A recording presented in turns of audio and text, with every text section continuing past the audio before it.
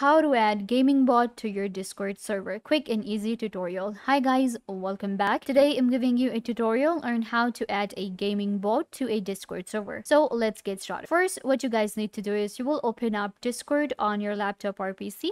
Just go to discord.com and sign in to your account. This is my Discord account and I want to add a gaming bot to one of these servers. First of all, select the server where you want to add the bot. So this is going to be the server. Then you have to go to Google and search for top.gg. You will land right here. So in our explore millions of Discord board and server, we can just select gaming, which is the first option right here, and it will customize my search and show me 640 bots that are gaming bots available to add to a Discord server. So you can see right here, this is the top bot that we have, and it is a gaming bot that allows us to collect, trade, and upgrade and customize our tokens and more. So what I'm gonna do is I'm gonna click on invite. Then you have to select the server, click on continue, click on authorize, and the bot will be added to your Discord server. Now let's get back and you can see we have our own bot available. This is for the character cards to collect, trade, and upgrade, customize, and more in a global economy. So you can see right here for the commands we have /drop,